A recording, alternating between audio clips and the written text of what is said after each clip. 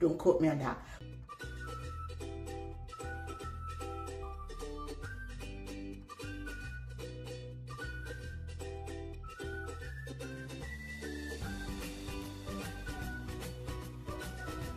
So misty out, but spring, is that you? It's very light out today.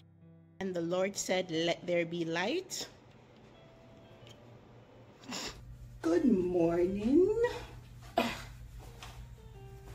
Just button up my lab coat.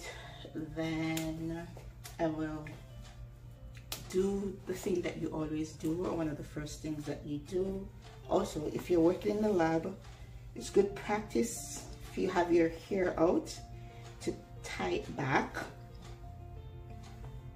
Not really working with flames, so it's not that much of a concern, but it's better to be safe than sorry. Yeah, so I'm going to clean up my desk, just spray it down with 70% ethanol as a standard practice, and then I'll give you a rundown of the tasks that I'll be doing today.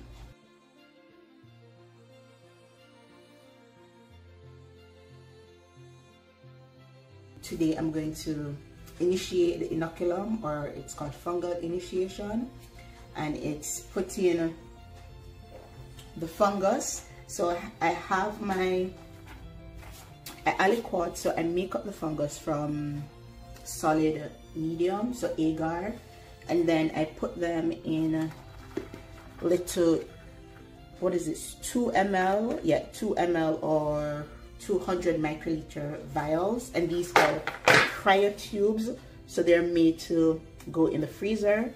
And because I'm keeping them at -20, I do not put any glycerol in it. So we put glycerol in our samples for bacteria, fungus, and I think they use it in tissue culture. Don't quote me on that, but definitely for bacteria and fungi.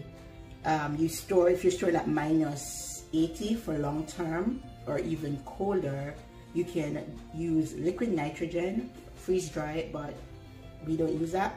I haven't used liquid nitrogen, but you put it in glycerol, and so the glycerol helps to prevent ice crystals or particles from forming in your cells and thus destroying your cells, because they are living organisms.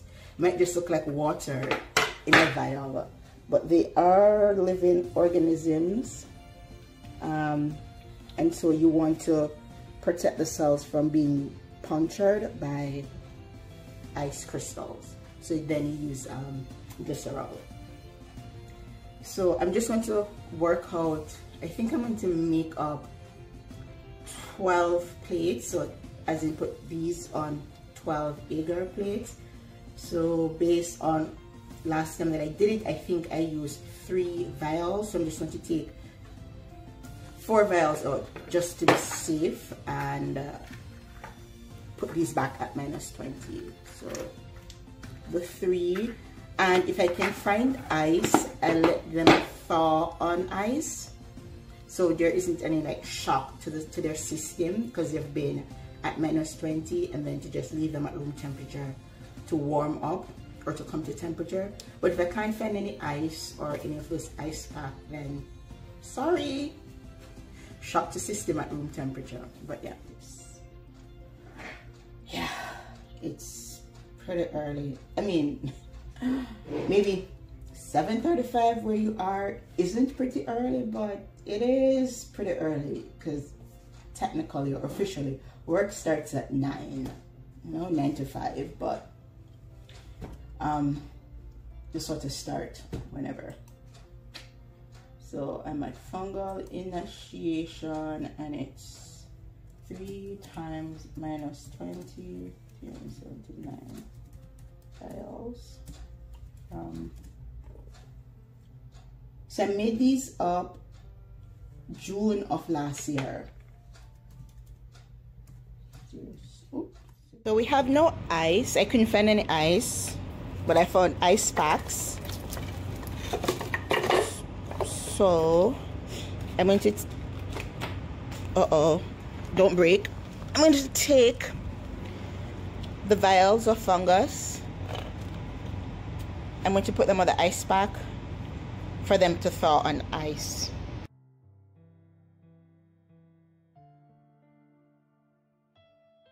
So while the BSC is running, I'm going to collect the agar plates, so the clean or empty ones that I'll need.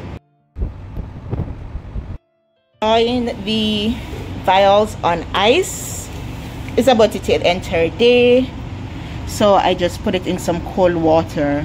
That should speed it up. You see, so that is the vials that I got the fungus from. I had some remaining in the bottom. It's very little, and I'm going to stain it with lactophenol blue.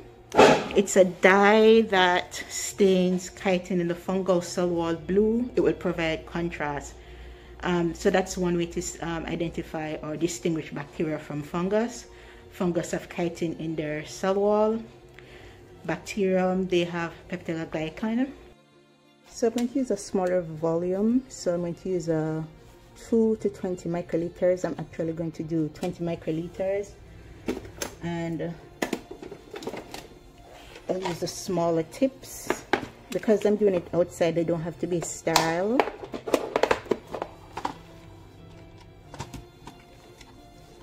Get the tip. Oop. Grab a slide. They have a frosted edge and a non-frosted edge. So the frosted edge lines up to where you want to put it.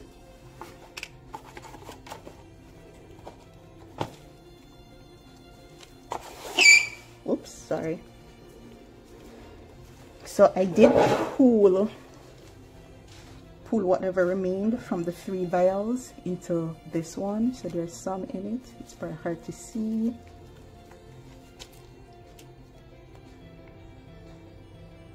Actually have more than 20 microliters in it, but that's fine. Oops, hard to see. And then I'll put that in the middle, like so. Drop the tip.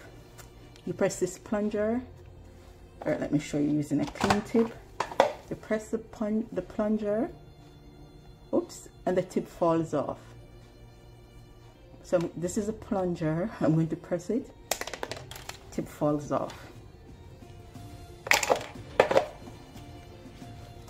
I'll grab a new tip. And this is the lactophenol blue. It's 1%. I made it up in water. I'll just take a little. Okay, no. I'll take a little.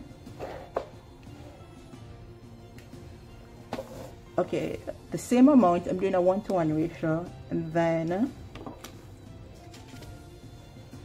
that's a slide. I'm going to add it on the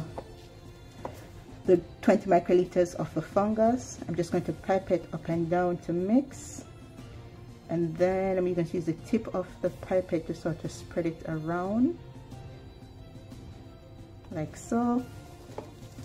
Drop my tip. Blue.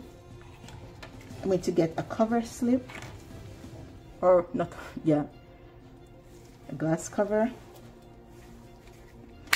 And because I'm not doing this for any analysis or publishing paper, it's fine. I'm just going to drop the cover slip on it. But there is a particular way to apply the cover slip so you don't trap air bubbles. So you do like from the corner of the liquid, and then you slowly let it down. I still got some air bubble in it. So I let it incubate at room temperature for a bit, and while I do that, I'm going to prep the microscope. I added oil immersion to the side so I can see at times 100. And look at these babies. I'm about to inoculate the agar plates with fungus. I'm getting the plates ready. Those are the vials with the fungus. I am quickly labeling the base of the plate, so what's in it to date with my initials. I'll do that for all the plates. Once that's done, I will get ready to apply the fungus onto the plate. So I set it to 500 microliters because that's the volume I'm going to add to each plate, and I'm doing 12 plates. I am putting on the tip, so it's a micro pipette tip on the pipette. Those are sterile. I just check to ensure that it's like steady or sturdy onto the pipette base. I will vortex or pipette up and down the fungus to mix it well. So you see it looks like water, like there's nothing in it, but there is fungus in it. I will quickly sort of flame the mouth. It's not an open flame, or you can vortex it as a means of mixing. Then I'll do that for all of them, and each time I open it or need to use it, I'll vortex or pipette up and down to mix. I will, because the pipette is already set to 500 microliters, so that's the volume that I need, 0.5 ml.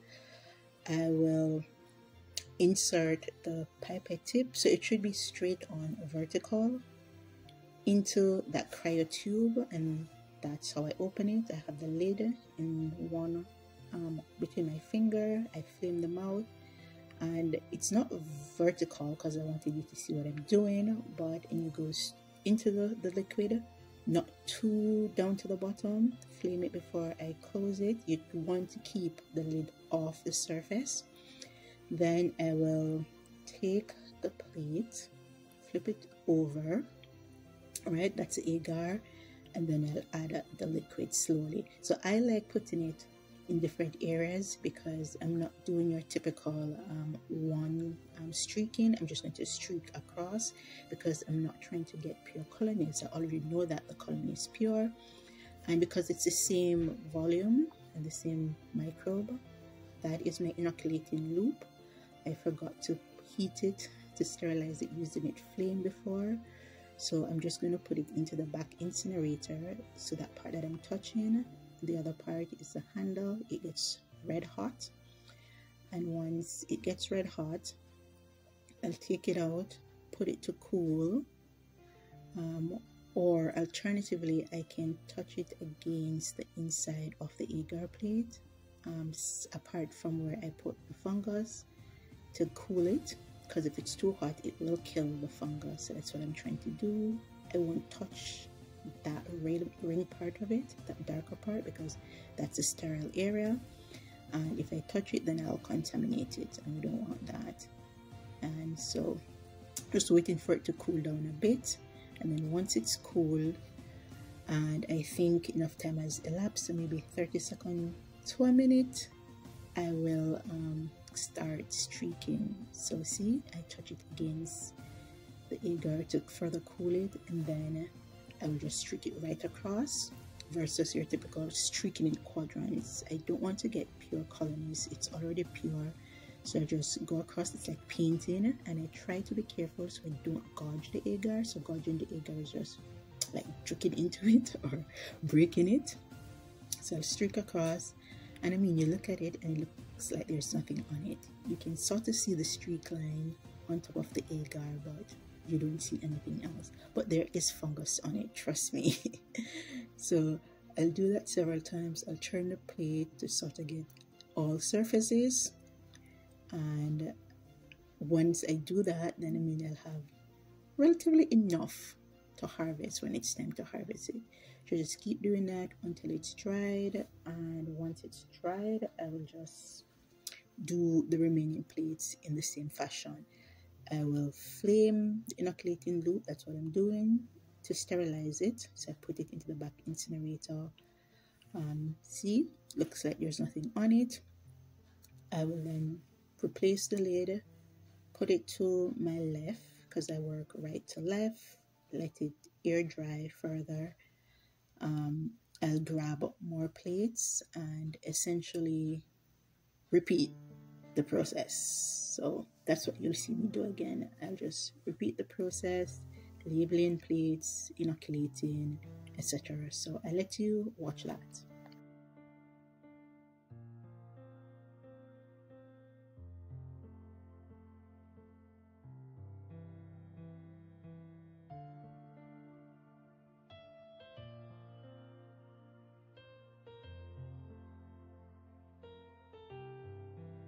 Once I'm finished inoculating and the plates have dried, I'll apply perfume, and then I put them back into the bag, spray down everything before I take it out, turn off the back incinerator, let the BAC equalize. That's what I'm doing with my hands, letting it equalize, and then I will move out of the tube. Incubate the plates for 2 days on the near UV, and 2 days later, so that's what, Friday, I'm going to ask someone to move them from this spot and put them into an incubator at 18 degrees Celsius with regular light.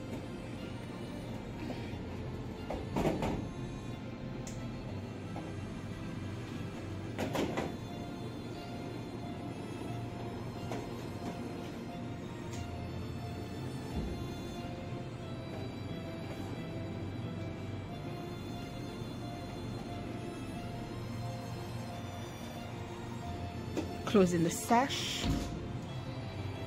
It looks better when the lights are off. Done for the day, turning the lights off.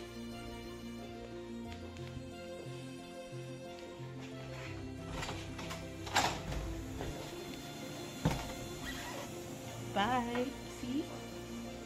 So in that vial that looks like it contains water, it has numerous spores of my fungus. Or it could be your bacteria, but I'm just going to use fungus, and then it's pretty transferable if you're working with bacterium. And so I took 500 microliters of the spore, so 0.5 ml, and I put it on the plate. So if I put 1 drop, that's fine, but I decided to streak it or spread it across so that it grows faster, more surface area. So the principle behind it is that from your spore that you put on your plate, so from your single microbe, in my case there are several in it, you'll have it reproducing to produce daughters or progeny or identical descendant of that original single one. And so those represent your colony or your colony forming unit, right? So different types of microbes will have different morphology. So shape, size, are they raised, or is the surface raised, is it flat, is it shiny, is it dull, so appearance. So they have several different morphology, and that's what microbiologists, they tend to use those morphological features to distinguish between the microbe that they are interested in growing and then the ones that they're not interested in growing. And that's one way I know if I have contamination. So in my case, when I grow it on that nutrient-rich agar, right, and then I incubate it under those specific conditions for that particular microbe, I know that, or I'm expecting that I have a pure colony because I ensure that my aseptic technique, which is just a technique that is core to microbiology work, and the good laboratory practices, is just a series of steps that you take to ensure that what you're doing is sterile, your practices are up to standard. So I know that my steps leading up to that have been really good with them. So I'm only expecting that only my microbe of interest should grow on the plate. However, say if I came in and something had gone wrong and I wasn't very careful and I missed a step or something, then if I see a different colony on the plate, then I know that I have contamination because I'm expecting the cells on the plate to look peachish, orangish, pinkish. It's going to be hard for you to see, and I'm expecting that they look yeast-like.